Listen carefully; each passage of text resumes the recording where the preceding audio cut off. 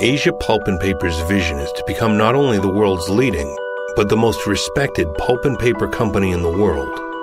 APP continuously increased the sustainability standards. The company was also facing aggressive NGO campaigns. After many years of work to raise the company's sustainability standards, on February 5, 2013, APP launched its forest conservation policy. Today is a very important day for APP. We will announce our green commitment to the world. This is necessary as the reality of climate change is all around us. All APP employees work tirelessly to implement the sustainability policies. The ambition of the FCP was welcomed by customers, the media, and stakeholders. But there is, of course, still much work to be done to ensure the protection of natural landscapes across our operations.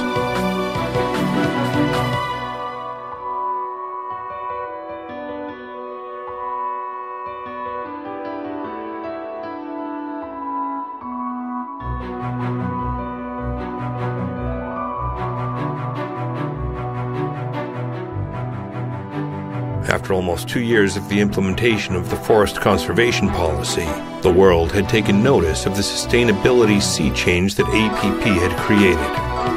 An historic milestone came in September 2014 when APP's chairman, Mr. Tegu Gandawijaya, was invited by UN Secretary General Mr. Ban Ki-moon to participate in UN Climate Change Summit with fellow government, NGO, and industry leaders.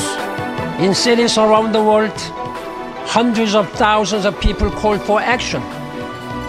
They demanded that leaders lead. That is why we are here today. We are not here to talk. We are here to make history. There's one issue that will define the contours of this century more dramatically than any other. And that is the urgent and growing threat of a changing climate. While in New York, the chairman signed the New York Declaration on Forests, a declaration which grew out of a dialogue among governments, companies, and civil society. For the first time, world leaders endorsed a global timeline to cut natural forest loss in half by 2020 and strive to end it by 2030. APP was the only pulp and paper company in the world who signed and endorsed the commitment. The declaration has the potential to deliver a wide-ranging impact, but it will require combined efforts between companies like APP, governments around the world, civil society, and customers. The more than 400 companies of the Consumer Goods Forum, representing well over $3 trillion of revenues, have pledged to eliminate deforestation from their supply chains. Producers of commodities like Wilmar, Golden Agri Resources, Asia Pulp and Paper, and Cargill have committed to eliminate deforestation from all their operations.